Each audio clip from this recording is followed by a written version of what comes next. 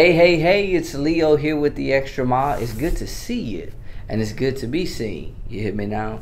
Listen, I tell you, it's awesome to be able to find new environments, to be able to bring you the extra mile.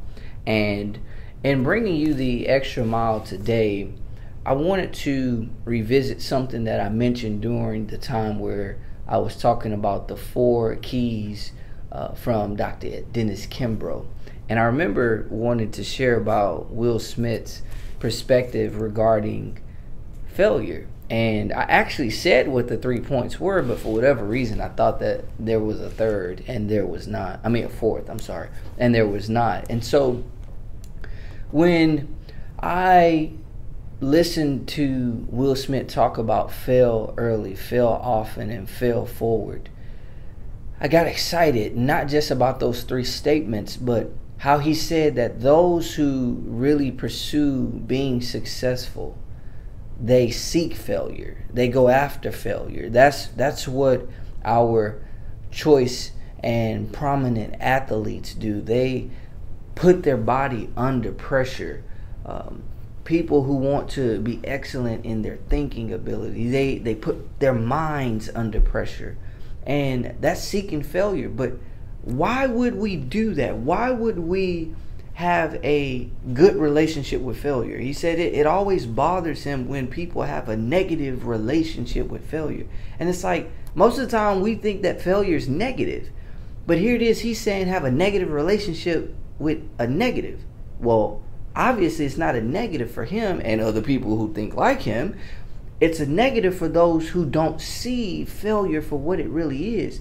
And one of the things I loved about what he said that really touched me deeply was when he said that when you put yourself under failure, constant failure, what you're doing is you're putting your body, you're putting your mind, you're putting yourself in situations and circumstances by design and choice in order to move from where you are to where you want to go.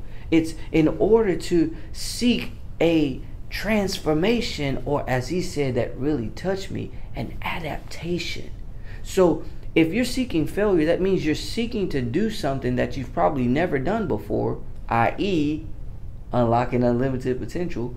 And when you are seeking to unlock this unlimited, unfulfilled potential, you're actually going to have to do something on a continuous frequency, repetitiously, in order to get to a point to where you adapt to what it is and what it's going to take for you to operate in that mindset, in that skill set, in that ability, in that level, or whatever it may be.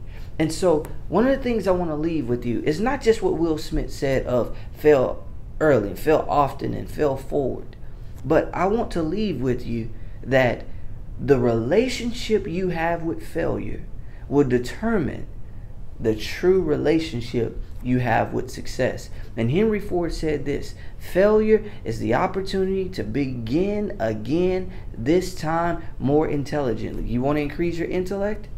Failure. You want to increase your skill set? Failure. You want to increase your ability to achieve and excel at the highest levels possible? Failure. Seek it.